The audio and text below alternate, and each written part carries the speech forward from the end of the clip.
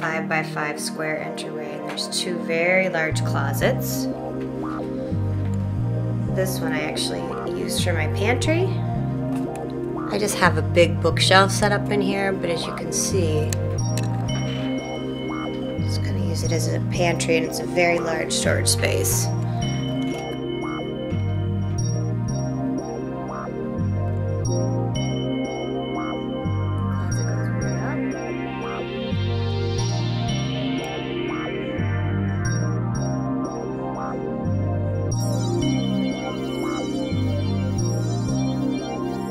Really hard to get a sense of this because I don't have a wide angle lens, but here is the living room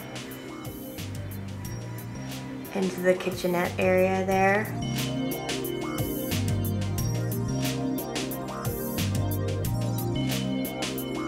Kitchen's pretty small, New York standard and basic, but I bought this piece from IKEA actually, which I'd be willing to sell, which is a breakfast nook slash countertop slash storage. It's great and it fits really great in this space. It's got two tall chairs that I bought to go with it. So it's both storage and counter and eating space.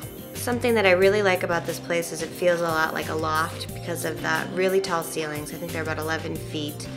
And the exposed pipes, you can see on the ceiling there. Another feature of this apartment that I love are the really big windows. There are 3 large windows, 2 here in the living room, and then the one here in the kitchen, in the main living area. The bedroom we're going to walk into here is quite large, but I have it sort of subdivided because I use it as an office space as well. And there are 1, 2 nice big closets.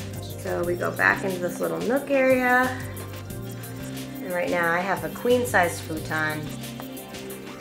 I have this desk unit with the shelves from IKEA. This is like a walking IKEA ad. The bathroom is pretty standard. It's very nice and clean and white, all tiled. Painted it this sort of spa green color, I don't know what you want to call it. This is from the kitchen, the back corner of the kitchen. You can see the living room, the closed door is the bedroom, and the open door there that you see is the bathroom. And here's a shot from the living room looking through the doorway to leave the apartment.